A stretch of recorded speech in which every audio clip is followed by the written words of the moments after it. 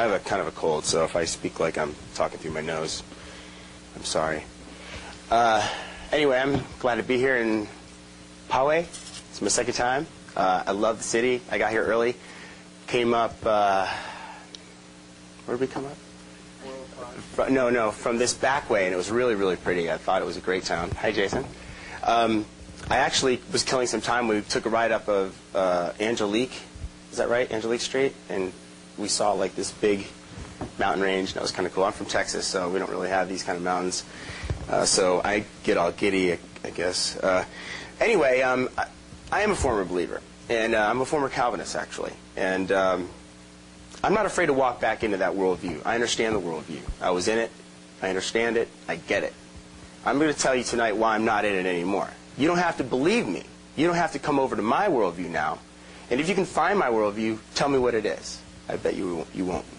I'm an atheist by default. Okay? That's it. I don't agree with the Christian worldview anymore, so that was my position afterwards, and that's where I'm at. I mean, there's a lot of atheist camps out there. I'm not part of anyone. I'm not a part of any atheist groups. I'm not a part of the Freedom of Religion Foundation or the ACLU. I know a lot of different atheists that are. I rub elbows with a lot of them, but I do not agree with every single thing that they stand for. I'm not a strong atheist in the sense of objectivism. So that's one thing that Paul probably knows already. I know a lot of objectivists, but I don't adhere to a lot of their principles. And now I'm going to read the boring stuff. The decision to trust Christ comes from a value assignment, a preposition relative to a structured historical path of experience. A worldview is held by certain beliefs and suppositions. Paul likes to talk about worldviews. I do too. But what are the beliefs and suppositions based on? Where is the basis for them? If I suppose it's going to rain tomorrow, I hope that I'm basing it on some data, and I'm not just dreaming it. So to hold a worldview is to say that you have reason for maintaining it. Those reasons are what I intend on probing tonight. And that's not to say that you should leave on my account, as I said today. But I will tell you, I'll tell you about the lack of data that I sustain on now. Isn't it kind of funny that we're having this debate? You know, does God exist? I mean, we wouldn't have a debate over does Paul exist, do we? Would we? We wouldn't. He's right here. We can all see him. We wouldn't debate over the existence of this church, or the existence of President Bush, or the existence of Oprah Winfrey. But we're debating the existence of God, and it's supposed to be this obvious thing. Isn't it? That's the presupposition from the Christian worldview. Well, I'm sorry, I don't see it. And I'll show you.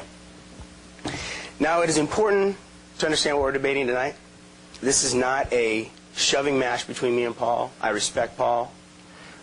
This is a matter of if Paul can show me the existence of God, I want to see it, I desire it. That's what I'm here for. I'm a searcher. That's what led me out of the faith. And if there's something that Paul can point to that shows me the existence of his God, I want to look at it, I want to see it, and I'm ready. I desire to see it. Now, Paul made some hay on the issue of existence existing.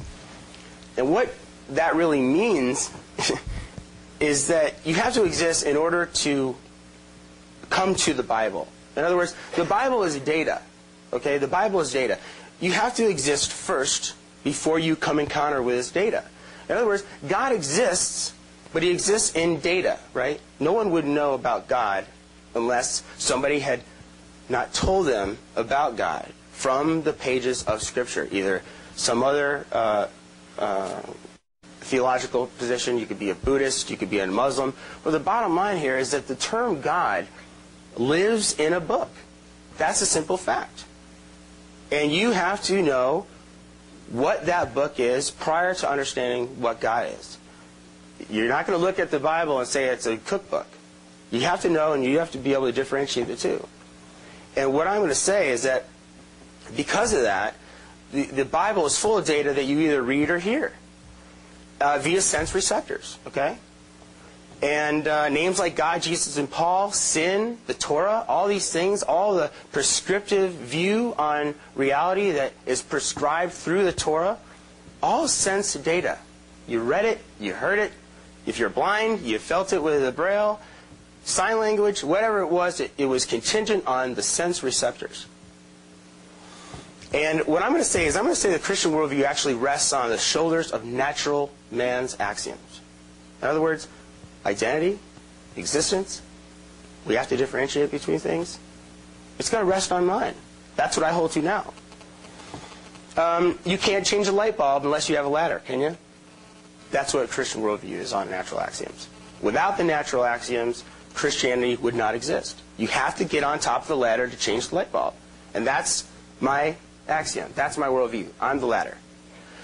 The genetic roots of epistemology, science, psychology, and sociology must, by necessity, rely on the material atomic layers. Without mine, he can't have his. And I'll show this tonight. There are tons of worldviews. I can make one up right now. I can make up a really goofy worldview with my family. I could move out to like some mountain out here, raise my family, tell my daughters, inject them with my worldview. Now, they're justified in believing that worldview because they only know the worldview through me. They're dependent on me. I'm sure some of you guys are parents. And when you raise your children, you injected them socially with the Christian worldview, or whatever worldview you had at that time. And I could make up all kinds of issues pertaining to reality. I could create a web, or not a web. I could create a grid. Okay, I could fabricate this grid. When they look at reality, they see reality through this grid, and that grid is justifiable for them. It interprets reality. It's like a light bulb. You have a light bulb, you have different lenses that go across it, or gels. Worldviews are just gels. That's all they are. They're gels. They change reality. Okay? And there's a contrast in gels. And whose worldview is right or wrong? I'm just telling you why I don't hold to this worldview anymore. Let's get into prophecy. That's one of the things. I'm going to go into some of the things why I left. Okay? And we'll get into this later, I'm sure. But I know Gene holds to a lot of prophecies from our last debate, and they really mean nothing. They really don't. When their fulfillment is also written within the same continuity of the predictions. This is a self-verification and wishful thinking to me. As a believer, I held that the Bible was unique and that only God could make prophecies that were 100% accurate. I mean, how could that be done if there was no God, right? But as I've discovered, and you may do this as well, there are no prophecies that have been shown to be valid. No book can both make a prophecy and declare that prophecy true at the same time. Prophecies are interpreted after the fact and then retrofitted to make them appear valid. Prophecies such as relating to the virgin birth of Christ are then retrofitted and are clearly errored. There is even word that there are double prophecies. How convenient, huh? Also, too, another thing for my leaving was the God of the Bible. He seemed, at the Old Testament, it seemed to be a little bit more of a war-hungry, excuse me, wow. Did you send that up here? It seemed to be more of a war-hungry God. I mean, look at Numbers 31. Gosh, this is really, really sad for me. I must have skimmed over this during my probing in the Bible before I committed myself to Christ. Numbers 31, it was a vengeance on the Midianites. I don't know if you guys are aware of that verse. You've got Zechariah 14:1, Psalms 137:9. You've got Hosea. You've got Isaiah even. Gosh, that's some scary stuff. 5, I think Isaiah 5, and it's like they rejected God and He wipes them out. They rejected this. They rejected that. Well, why do you reject something? Why do you reject something? Why do you reject a proposition at any time? Whether it's over the Jets San Diego game. I know you guys don't want to think about that. But no matter what it is, sports, anything, you either accept something on its merit or you reject it. And that's a relative issue. Okay? You conclude on a relative basis.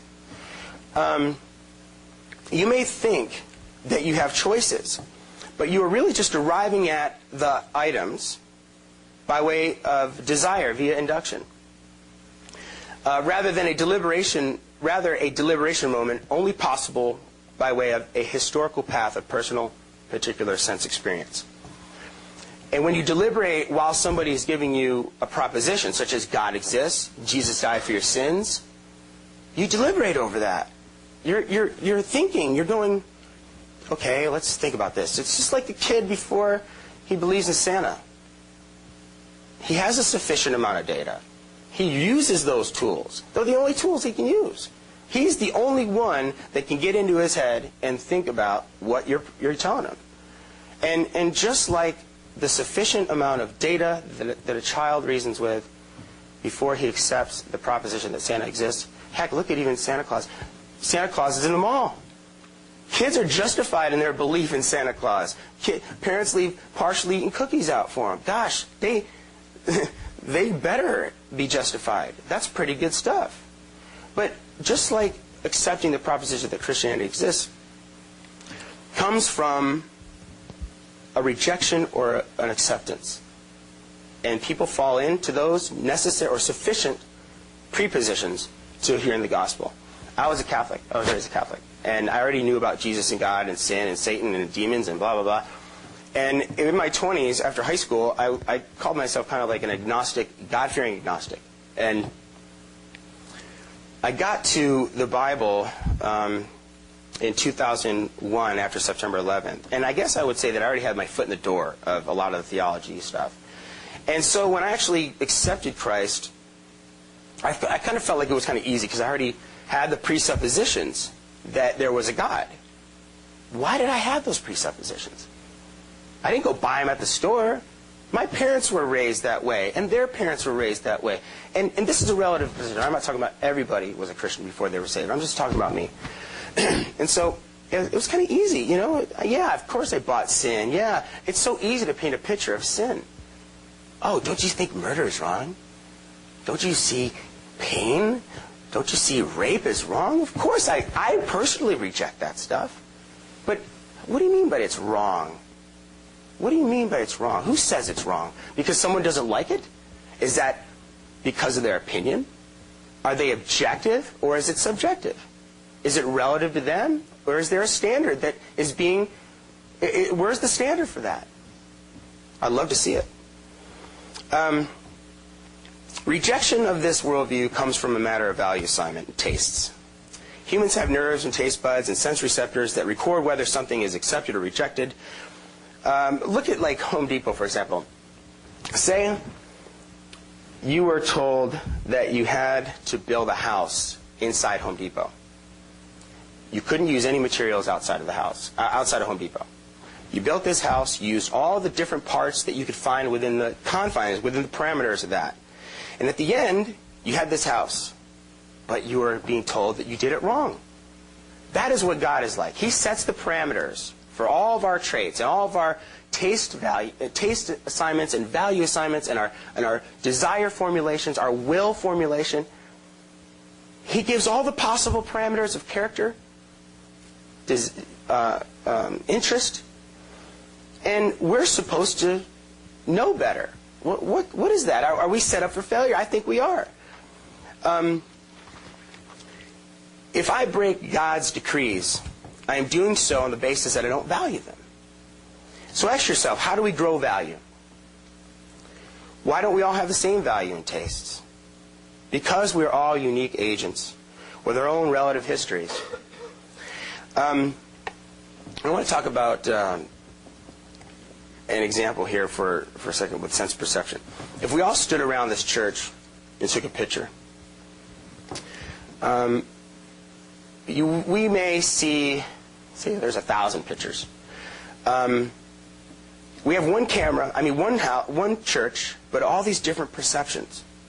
We have an objective church. There may be variations of these perceptions, of these snapshots, but you're not going to change the church. The church is going to stay the same. It's got an objective identity to it. It has an existence. And so don't worry about sense perception. Sense perception is how you come to know anything. How do you come to know your name? How do you know Jesus? How do you know the Bible? How do you reject the Bible? It's based on your value assignment, your rejection of that hypothesis, your rejection of that proposition, your rejection of the conclusions that people make when they assert it, and don't worry about that. Thank you.